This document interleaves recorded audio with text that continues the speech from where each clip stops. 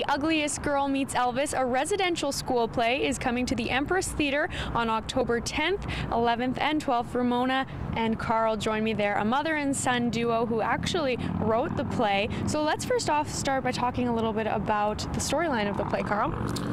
Well, the storyline takes place in the 50s, around 1956, 57, in Elvis Presley's heyday when he was really getting popular. It takes place out on the Blood Reserve. St. Paul's Residential School is kind of loosely based on that place there. The storyline goes, it starts with a young boy who's just brought to the residential schools. They're actually, they stay at residential schools till they're 16, so he was brought in a little late. He's about 15 years old. He gets picked on by the other boys, but quickly he learns to fight. As well, there's another girl there who's about the same age, 16, 15 years old, and she's just recently brought back from an escape attempt. It's her third escape attempt, and she's brought back to the school. And it actually turns out to be a love story between the two of them in the end. And I think what it is it's always being able to find happiness in anything. Like, you look at the poorest countries in the world, the children are still smiling and they're still finding ways to play. So this is kind of like the same thing. The residential schools, yes, it was a dark period in Canadian history, but our kids were still having fun. They're still looking for ways to enjoy themselves, and kids still fall in love back then as well. So that's kind of what we touched upon here. So there's a happy message in this story of maybe a hard subject to talk about. Yeah, absolutely. That's fantastic. And Ramona, where did the inspiration from this story come from? Well, I'm a residential school survivor myself. I'm a product of both my parents who are residential school survivors, both sets of grandparents on both sides. So the history of residential school within my own family goes back about 4 generations.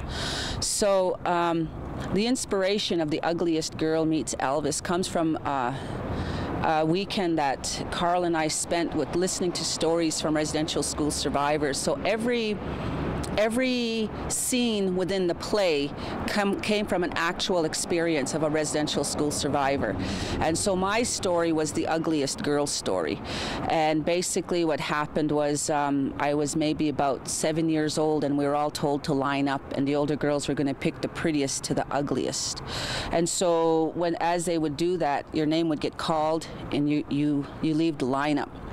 So it turned out at the end, there was only 2 of us left, me and a little girl named Patty. Now that day I'll never forget, but what made it even hit home for me was about 10 years later, Patty died by suicide. So to me, if I could remember, I was the second ugliest. Patty was the ugliest according to the older girls there.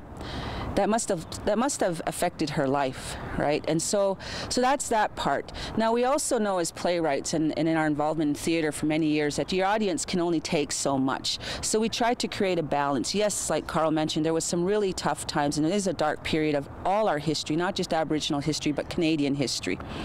And so the Elvis story is my dad's story.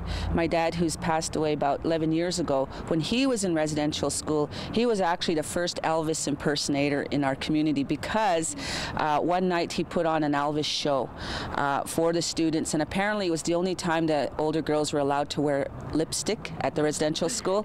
So it turned out to be a really a positive night for them, and many people to this day still come up to us and remind us of, oh, I remember that time your dad was Elvis on the stage. Ramona, where can you get tickets if you want to come out?